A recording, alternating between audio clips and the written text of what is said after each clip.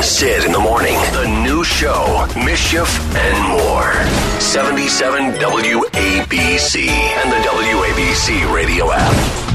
So here's what I read in the New York Post yesterday. For a while, it was the number one story on NewYorkPost.com. AOC runs away from opponent Rich Valdes at the Puerto Rican Day Parade, which, of course, Mr. Call Screener for the very, very popular Mark Levin show. He's got a terrific podcast, TheRichValdes.com. He's at Rich Valdes on Twitter. And I told him, Bernie, I said, listen, we're going to bring you on at 6:40 because if it's a really good interview, the good news is we can play it again at 9:40.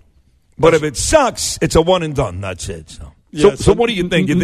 No pressure, by the way. What do you think? You think it gets replayed at 9:40? Right before we bring Rich on, what do you think? I would say yes. You say yes, Joe? Yes. Yes. You say yes, Meanie?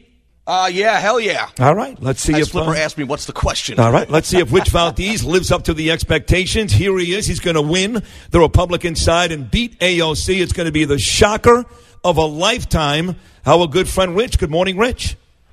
Hey, good morning, Bernie. Good morning, Sid, Jill, Matt. What's going on, guys? What's up, homeboy? How are you, buddy? Ya tu sabes. We're here. We're good. All right, now, so before we get to the actual you and AOC get-together, let's just talk about the parade in general. We watch a lot of it at home. It looked like a spirited, great time. So before you get to the controversy, how'd the parade go down for you yesterday? Yeah, so the whole thing was fantastic, I think. I was there with my daughter. We were supporting. We were invited to march with the Guardian Angels because I really support what Curtis has been doing with, in particular, the tackling of gang violence in the 14th district with MS-13 and Jackson Heights and whatnot. And being that this year was the 40th anniversary of the Guardian Angels, I thought, hey, I accepted the invitation. Thank you so much for inviting me and my family. And it was great to be there. And it was, a lot of people may not know this, but oftentimes, there's a college in New York, Boricua College, and the term Boricua comes from the term Borinquen, which is an indigenous term to the people that inhabited Puerto Rico. And the interesting part of that is the literal translation is loud and proud. So when you say it was a spirited event, that's ideally what part of the culture of being Puerto Rican is all about, is being proud of where you come from. And I think that's where I get my patriotism from, because I'm loud and proud about my country, the United States of America, and I think it's just part of our culture altogether. Rich Valdes, you say that more people see you in the district where she represents than they see her, and she's the congresswoman who represents the district. But doesn't her most effective work take place down in Washington, D.C.? Well, I would think it only takes place in Washington, D.C. if it actually represents the people. So case in point, she comes out of the gates swinging with a massive piece of legislation known as the Green New Deal. Problem is, this legislation falls flat with its Senate counterpart known as the Green New Deal with 0 yes votes when they took a vote. And the reason being, this didn't represent the people of the district. The issues there are jobs, and when she had a chance to come out on jobs, she came out on the side of saying no thanks and sabotaged 25,000 jobs that Amazon was thinking of bringing into Queens. So I think her record in that regard is not as strong as it ought to be, and I think the constituents are aware of that. All right, well, listen, now that Bernie brought her up, let's get to it. This is the big story. You do see her at the parade yesterday. This is what we've read. You were being very gentlemanlike. You wanted to walk over and exchange pleasantries despite the political differences, and you're going to run against her. And when given that opportunity, she did not exactly come up big. Give us the exact play-by-play of exactly what happened. Sure. So, here's how it goes. So I'm walking with the Guardian Angels group and my daughter, and we're walking, along the side to catch up with the main group because they were, there's a staging area where they get together where each group waits until it's their turn to march. So I'm walking in that direction, and we stopped for a moment because Congresswoman Carolyn Maloney from New York's 12th District had stopped and said hello to Curtis, and I'd never met her before, but she was gracious enough. She said hello to me. And I thought, oh, great, we were about to continue walking. Somebody handed me a drink, some sort of drink they were promoting. It was like a soda. So I took a sip of that, and at that moment, I see that AOC is marching with a large Puerto Rican banner that says Todos Juntos, right? Which means all together. And there was a small caption under it that said los de aquí, los de allá, which means those that are here and those that are there. And I took it as a message of solidarity, saying, all of us that are related to Puerto Rico and are supporting Puerto Rico, especially in this post Hurricane Maria time, I thought it was a really nice message of unity. So in that same spirit of solidarity, I thought, okay, let me walk over, because I saw her break away from the pack she was marching with behind the banner and walked over. I was on the right side of Fifth Avenue, and she was on the left side of Fifth Avenue. And she broke away from the pack and was shaking hands with some people that were behind the barricades. So I said, let me quickly walk over there and do that. So I did. And just to reiterate, you were walking over to be nice. You liked what she had there. You liked the message of solidarity. You had no intention, for example, of fighting with her, talking about politics. You really wanted to kind of be one yesterday. I was going to go over and introduce myself and say, hey, look, we haven't met, and, I just want to meet you, say hello. I love what you're doing with this Todo Junto, because I thought that was really cool.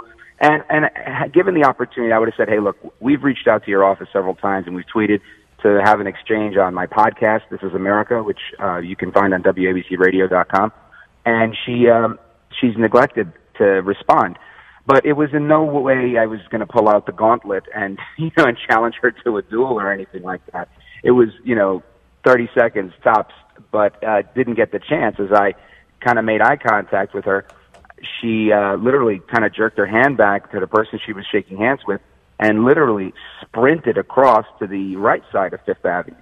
And I was like, wow, I can't believe that. I said to myself, she can run from these issues, but, with the election coming, she's not going to be able to hide from these facts. Well, she obviously didn't want you and her to be in a picture together. At this point, Rich Valdes, who's running in the primary against Alexandria Ocasio-Cortez, and met her, or tried to meet her yesterday at the parade, she views you probably as a stalker. You have her rattled. You're in her head, and you've already nicknamed her the acronym AOC, All Out Crazy.